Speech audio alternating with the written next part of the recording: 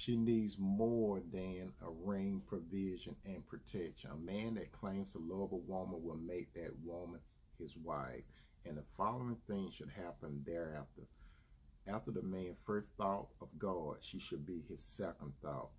He should look at her very intensely because she deserves attention. She craves for your attention. She'll prefer your attention than another man.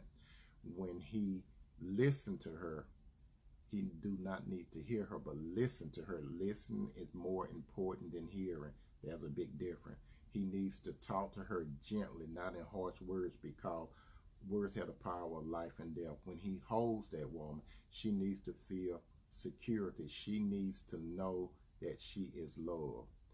That woman needs to know that there's nobody or nothing that comes before her but the Lord. And that woman also needs to know that she's a gift from God to you.